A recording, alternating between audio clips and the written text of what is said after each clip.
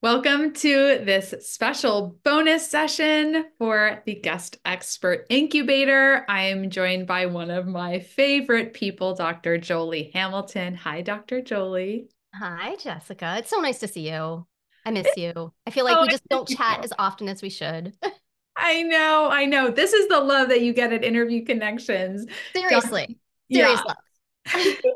I'm so excited. So, Dr. Jolie, for those of you who don't know her, she is an expert in jealousy. She has a PhD in jealousy. You know what? Can you do your intro? Because I I probably can, butcher it. no problem. So I'm a Jungian and archetypal psychologist. I have a PhD in that, which is weird. But my area of expertise is jealousy and non-monogamy. I also study jealousy in monogamous people's lives. And I'm an ASEX certified sex educator and mom of seven, which definitely adds into the whole picture. And I suppose a person who just really likes what you do. So at this point, I'm just also a Jess fan. So, like, can I add that to my bio? Is that legit? I will accept that. So, Dr. Jolie, please tell everyone, where were you when you first started working with Interview Connections, attending one of our master classes? Take us back to Dr. Jolie in 2020. Oh, she was so naive. She had no idea. No idea. So yeah, 2020, I was launching my first book. I'm writing other books now, but I was launching that book, the one that you're like, okay, I'm gonna like plant this flag. This is me. And as the date of the launch got closer, I became aware of the fact that, right, you're gonna need to promote the book. Like I knew it, but I didn't know it in my body. And then I knew it. And I waited a little too long. So I found myself in a master class. I think I found myself in that master class in September of 2020. The book was launching in October. So yeah, sure. Brilliant. Call sooner than that. That was dumb. But it was great in one respect, which was I did at that point know that I wanted to talk about the book. And now when people want to talk about that book, I'm like, no, I don't want to talk about that anymore. So 4 years later, totally different world. Back then, I thought that I was gonna change something by talking, but I didn't even know what. Honestly, Jess, I think you talked me through what was possible because I didn't really even understand what talking about my work would do. So mostly I was just jumping off a cliff. Yeah, I remember that, especially that first year and a half, I would say, was so expansive for you. I remember seeing the evolution of your initial topics on your one sheet being very just like relation, kind of like vanilla relationship topics. And Totally. then, so talk about kind of starting there and then the evolution to being like fully out with your It's funny because I thought so. I gave a TEDx in December of 2019, and I outed myself on stage as non-monogamous. I was already out in my local community and to everyone in my life, but like that's a big stage to stand on and be like, here. I didn't realize that I still had a ton of fear. I was hiding. I was out of integrity with who I really wanted to be in the world. So yeah, fast forward a year to when I sign on and I'm like, sure, here are my topics that I like to talk about. Even the book that I had written, I aimed at an audience far more vanilla and not in a pejorative way. Like they would want what the mainstream wants. They would want the story of a happy life with a partner. That's not what I do. That's not what I do. yeah. I I love helping people make really complicated relationships work. So if you want polyamory, awesome, I'm for you. If you want open relationship, non-monogamy, swinging, like that's what I do really well. So, but I needed to talk on podcasts for quite a while to have that just it just kept bubbling to the surface and like, oh, I can't keep ignoring this. This is the thing. This is what I am meant to be talking about publicly. I had been helping people behind the scenes, but it was like I was keeping it secret. I don't like letting shame run my life, but clearly shame was running parts of my life.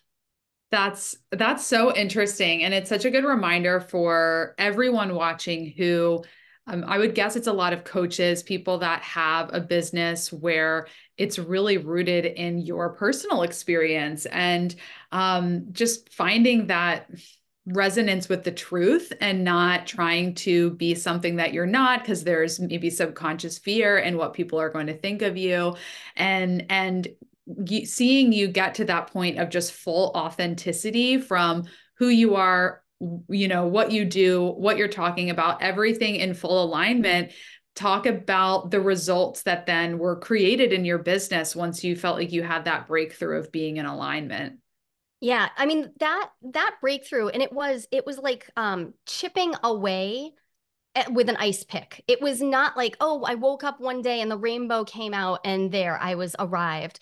It was this slow chipping away of all the stuff that I didn't act wasn't authentic, and also going and claiming the stuff that is me. The and it's not just about what subject I was talking about, also how I was talking about it, how I was presenting this idea. Because the other piece of my life that I was hiding was that I'm a depth psychologist. I talk about individuation, I talk about complexes, right?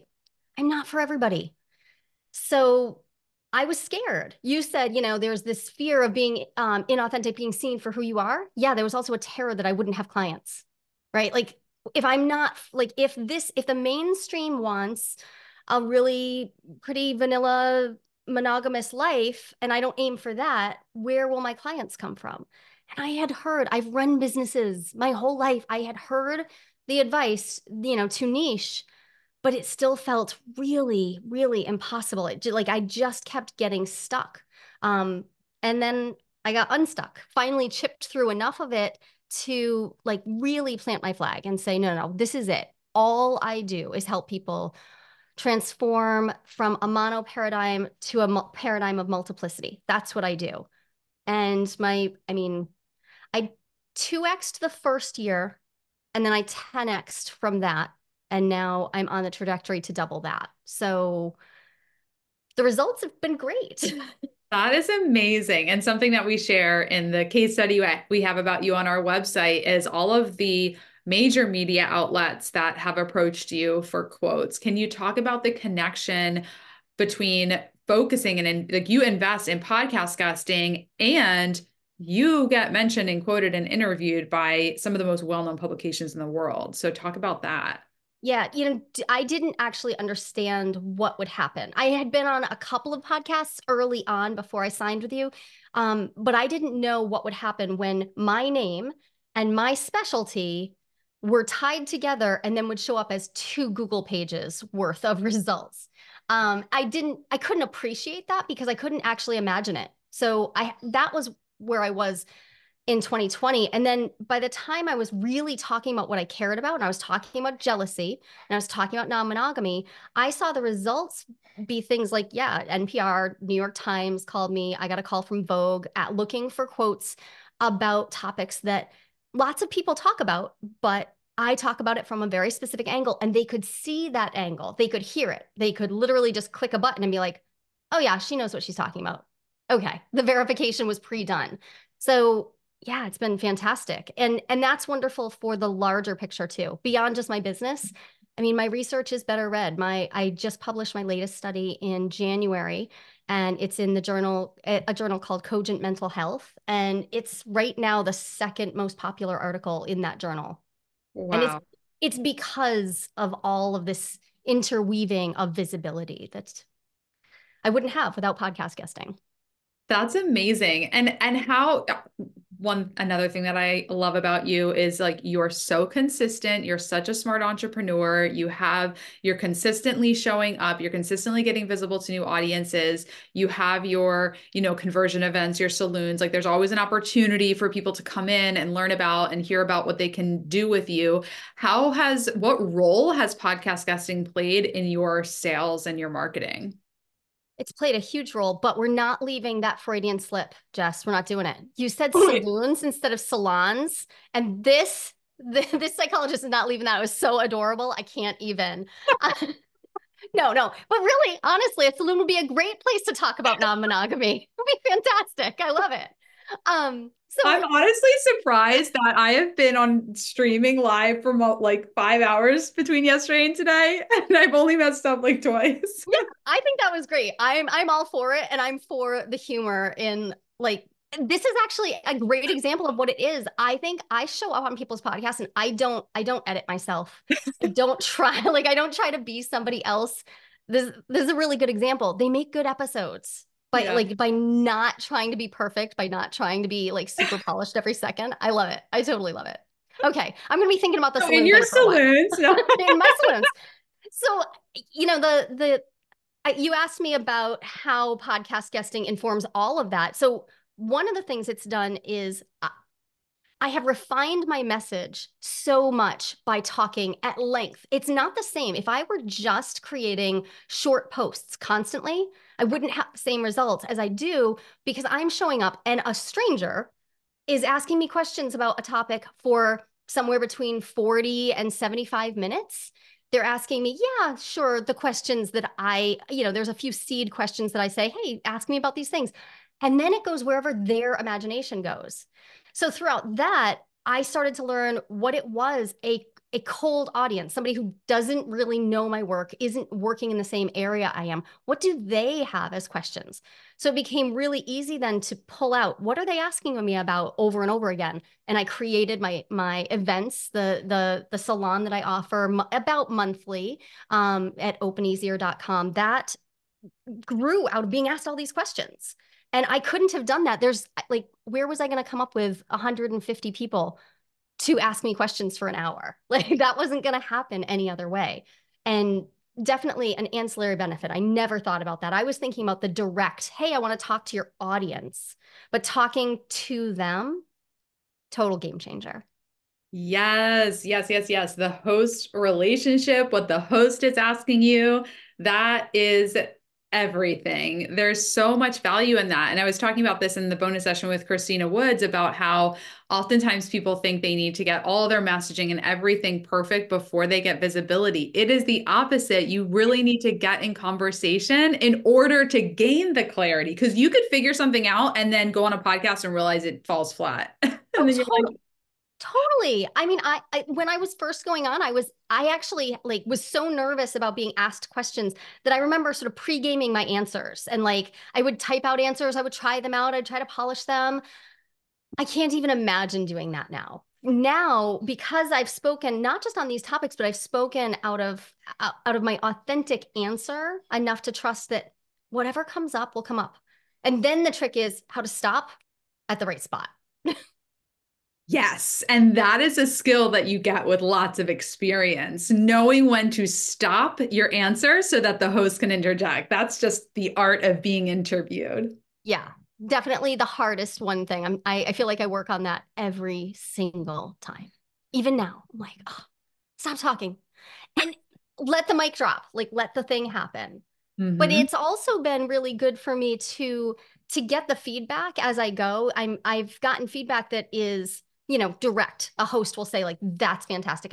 At this point, I get invited back on most shows. Like I have a lot of double appearances or triple appearances on shows.